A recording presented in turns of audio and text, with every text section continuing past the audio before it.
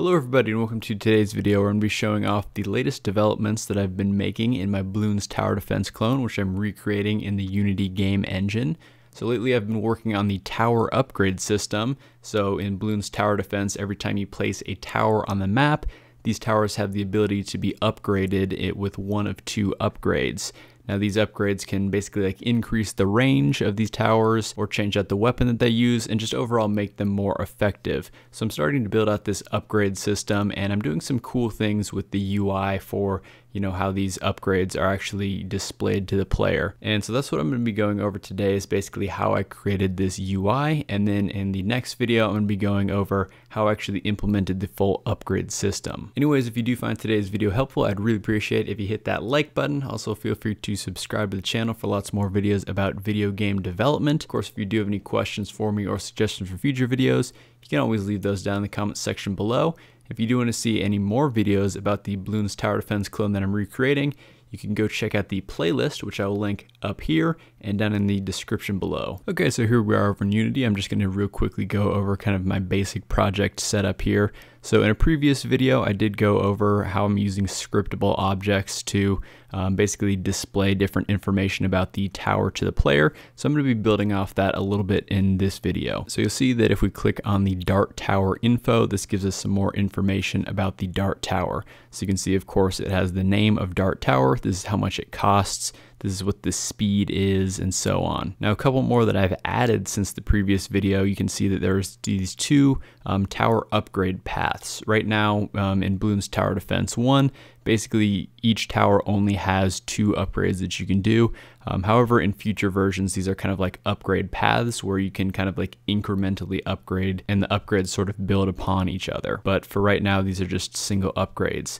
Now these upgrades, these are also scriptable objects. So for example, if we were to go onto the long range darts upgrade, you'll see that these are basically the properties of the long range darts. So of course it has the name of long range darts. And then here we have a drop down for upgrade type. So you can see the four upgrade types we have are range, which basically increases the effective range of the tower. Frequency basically controls the cooldown time. So, a greater frequency is going to reduce the cooldown time and it's going to be able to shoot out darts more frequently. Duration is one specific to something like the ice tower, where it has a duration that applies to the balloons of how long they're frozen. Weapon is going to control the weapon that the tower is actually going to fire. So instead of just maybe the standard dart, maybe you upgrade to piercing darts, which allows you to pop two balloons with one single dart. And then here you'll see we have some other properties for the upgrade, like the cost, the description, the icon, as well as the upgrade value.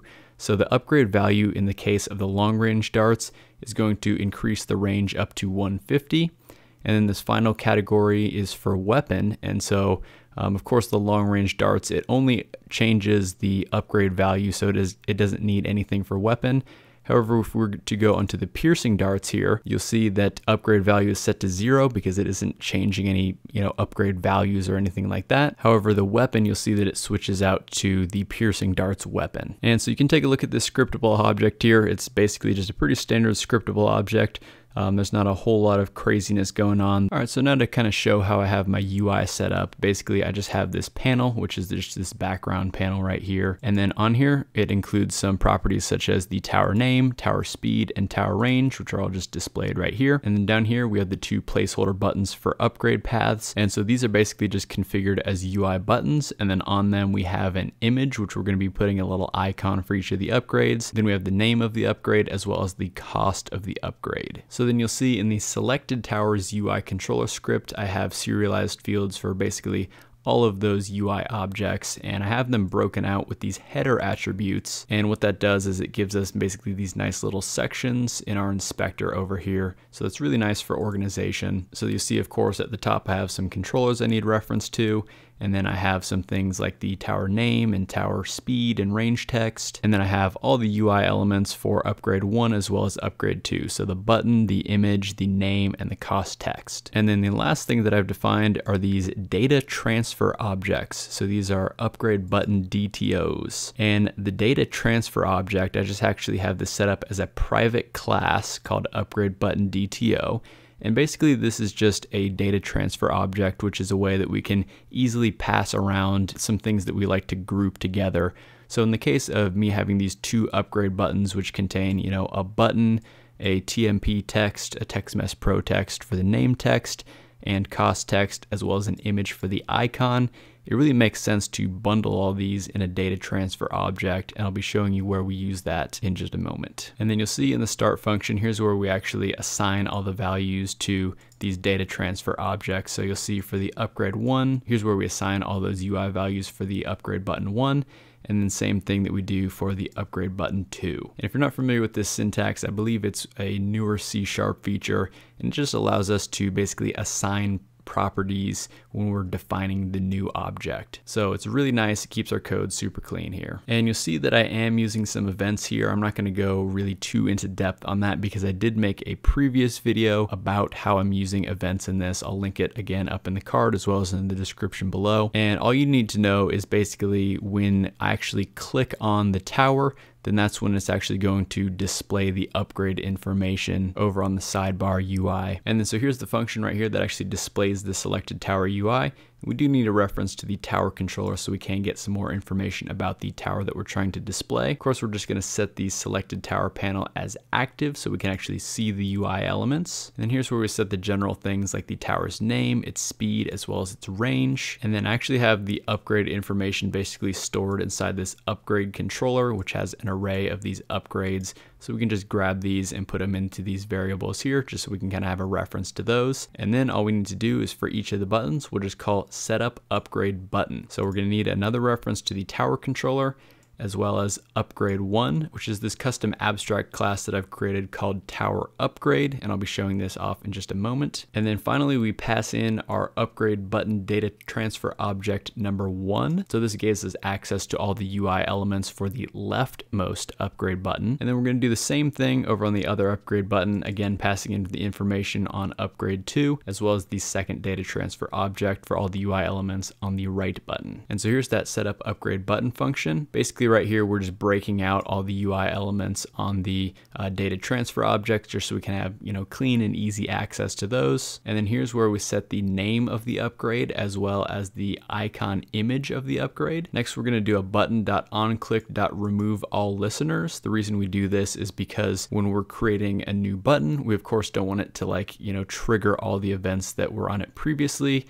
Basically, if we didn't have this line and we went to upgrade one of our towers, it would upgrade all the previous towers that we've already clicked on, which, might be cool, but it's not exactly what we want to happen. And then finally, you can see that we have 3 different states that the button can be in. So if we've already purchased the upgrade, we're going to set the button's interactable flag to false, which means that, if we have already purchased it, we can't purchase it again. And then we'll set the cost text to already bought as well as the upgrade cost. The next case is going to be if we cannot afford the upgrade. In this case, again, we're going to set the button's interactable flag to false. So we can't click it if we can't buy it. And then we'll let the player know that they cannot afford it. And we'll also display the upgrade cost so they know how much it will cost. And then the final phase is basically if we can purchase it, we're going to set the button.interactable equal to true.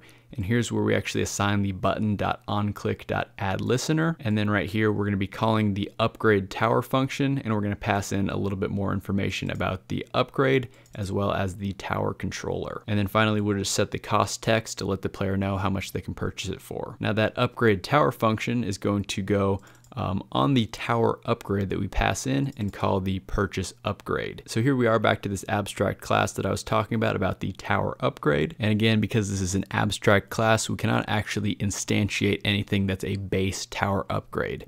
We do have things that inherit from it, such as range upgrade or weapon upgrade. I will be breaking these out into their own files later on, but I'm just having them all in the same file just because it's easy for the tutorial video. But you'll see that the base abstract class basically contains things that all the tower upgrades are going to have, like a name, description, cost, and an icon, as well as like an is purchase state. And then we do have this public virtual void to purchase the upgrade. Again, that's what we're going to be calling when we click on the button. And this is just the base implementation of the function. We're going to set is purchased equal to true. And we're also going to decrement the money by how much the item costs. So then you'll see that we do have the child public public classes for the range upgrade as well as the weapon upgrade, which of course both inherit from the tower upgrade. And again, I'm going to be showing how I actually upgrade these towers in a future video, but for right now, basically all they're going to do is call the base purchase upgrade and then just debug log a message to the screen saying upgrading range to range value. And then for the weapon upgrade, it's going to say changing weapon to weapon.name. All right, so then if I come over into Unity and we can actually go ahead and maybe place down a tower, you'll see that I do have these two upgrades available for piercing darts as well as long range darts. So let's go ahead and upgrade to the piercing darts and we'll see what happens here. You'll see that right now in the debug console, we just do have this message saying changing weapon to piercing darts. Again, it's not actually doing anything, it's just logging a message to the console right now. And then so you see that now the piercing darts is in the state of already bought. So we can't actually purchase the piercing darts again.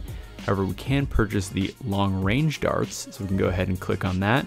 You'll see that the long range darts is now in an already bought state. And if we go over into the console, you see that we do have a log message saying upgrading the range to 150. Now we can come in here and actually go ahead and place down two of these dart towers. So you see that now on both of these dart towers, we can actually no longer afford the piercing darts upgrade on either of them. Now let's go ahead and say upgrade to the long range darts on this one. So you'll see that the piercing darts we still cannot afford. The long range darts has already been bought for 100. And then if we come over to the dart tower, we cannot afford either of the upgrades. And so anyways, that's the basics of how I have my upgrade UI set up. Again, stay tuned for the next video where I'm going to be showing you how I actually implement upgrading the towers. So anyways, if you did enjoy today's video and you learned something, I'd really appreciate it if you hit that like button. Also, feel free to subscribe to the channel for lots more videos about video game development.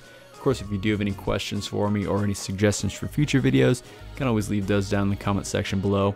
Let me know if there's anything specific that you'd like to learn about this Bloons tower defense game that I'm creating, or recreating, I should say. Anyways, I hope you have a fantastic rest of your day. I'll see you in the next one.